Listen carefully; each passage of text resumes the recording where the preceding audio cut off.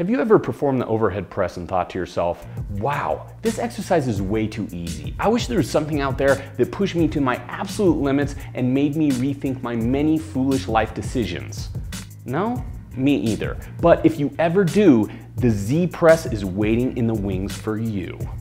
Unlike the overhead press, which uses your legs as a base of support to help stabilize your core, the Z press has you sitting down while performing the exercise, eliminating your legs from the equation and making your core do all the heavy lifting. In addition, posture is key. Chest up, back straight, and legs fully extended. So much like the prone rows, this is also a no cheating style exercise. As a test, go ahead and sit in this position and raise your hands in the air for a few reps without weights. No, go ahead, I'll wait.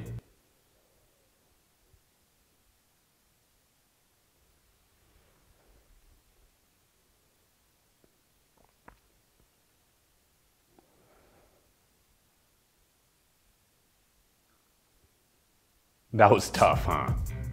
And also, I'm assuming a little awkward since I've been staring at you silently this whole time. How to perform the Z press. Set your barbell on an elevated surface. Do not attempt to lift the bar from the floor as injury may occur. Lighter weights are also recommended. Sit on the floor, straighten your legs, spread them wide eagle, and imagine you're nailing the back of your knees to the ground. Chest up, back straight. Remember, this is all core, no using a wall for support.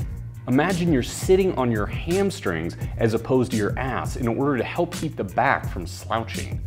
Press the barbell vertical and bob your head out of the way. Once it's past your face, go ahead and bring your head back to its original position and press the bar over your spine. Stay as upright as possible and avoid leaning back at all costs. Benefits of the Z press. Core strength and stabilization, hip flexor mobility, hamstring flexibility, and improving posture. In addition, it's so uncompromising in terms of needing to utilize proper form that it helps transfer directly over to other shoulder press exercises, such as the aforementioned overhead press. Do you want me to silently watch you perform another exercise? No? Okay, we'll move on to the next one.